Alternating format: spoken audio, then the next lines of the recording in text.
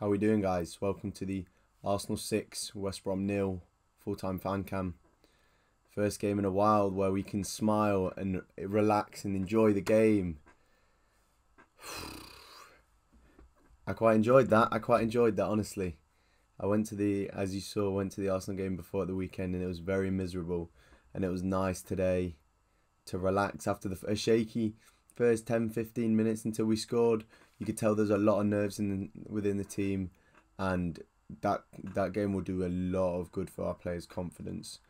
You saw even by the end of the game that Aubameyang's third goal, that type of finish is what he was trying at his most confident against Liverpool in the Community Shield last season. He scored a great goal, and he did it first game in last season. Was it against Fulham?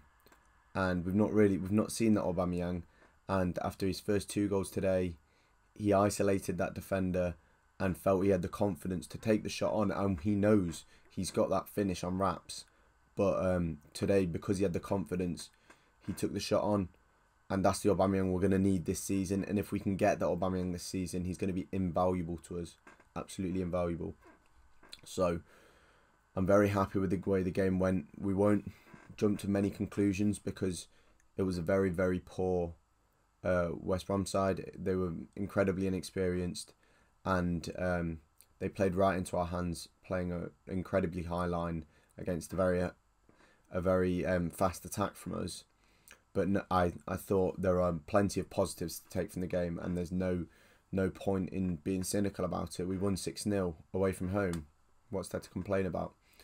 To break it down, I thought Saka was really, really impressive. He's just coming back to fitness now, and he's still the same player. It's easy to forget that he's still only 19, 20 years old, and he's just as young as some of these West Brom players, but he just looks years ahead and is genuinely one of our best footballers. And again, a player who it wouldn't be surprising if his confidence has been knocked after what happened this summer. But straight into the game, he got into his stride and he looked good again. Ødegaard, I think Ødegaard won't necessarily get the credit he deserved for this game because he didn't get many goals and assists. But the way he drops deeper and links the midfield and attack is so important to us. And I don't think Smith Rowe quite offers the same in that sense. Smith Rowe isn't the type of player who will thread balls through gaps. He's the type of player who will drive a team forward. But I think Ødegaard and Smith Rowe, I think they should be playing in the same team. I think our strongest front four is Aubameyang up front with Smith Rowe coming in from the left, just as Grealish did for Aston Villa previously. I think that's actually Smith Rowe's strongest position right now. Ødegaard in number 10, keeping the game ticking and creating chances. He's our primary chance creator. And then Saka right wing, I think that's our strongest front four. I thought Pepe had a decent game again today. I think he was quite unlucky to hit the crossbar that one time, but a goal and an assist for him again today, which again is good for his confidence. Lacazette came off the bench and scored within a few minutes. I thought even Kolasinac today. I thought even Kolasinac played quite well, and last but not least, Aaron Ramsdale. I was really impressed with. He came into the team after facing abuse from Arsenal fans just for joining the club, and he played with a lot of confidence. Some of his line breaking passes.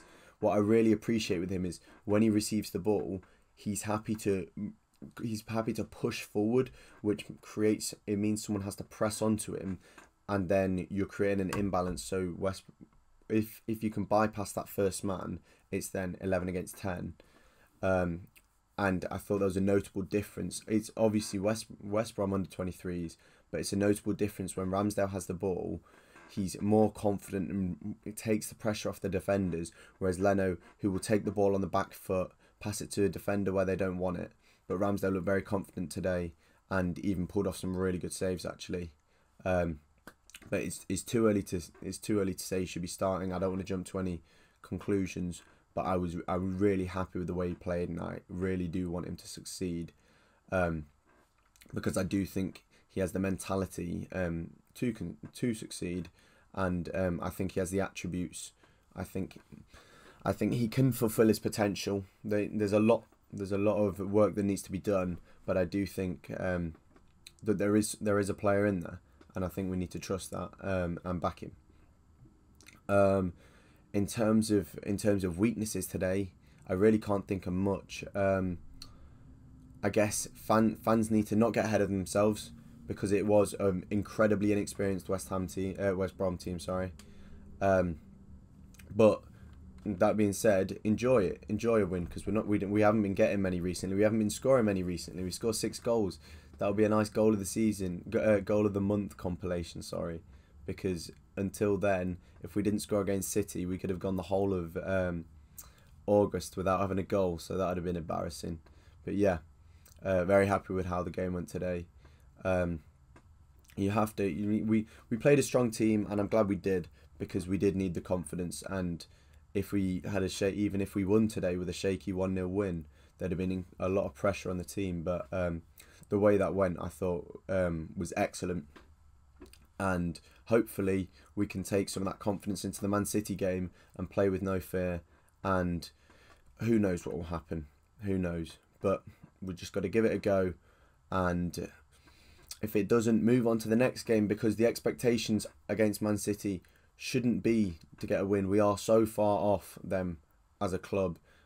Their backup 11 is arguably stronger than our starting 11. So we do what we can. We need to learn from the Chelsea game and play a more pragmatic system, considering the way they're playing, and not try and force ourselves upon them. I think we do need to go 3 at the back.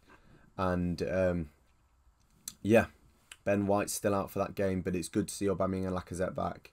And the increased competition in attack is very healthy, and it'll bring the best out of them. So we'll see what happens against City. That's the big one.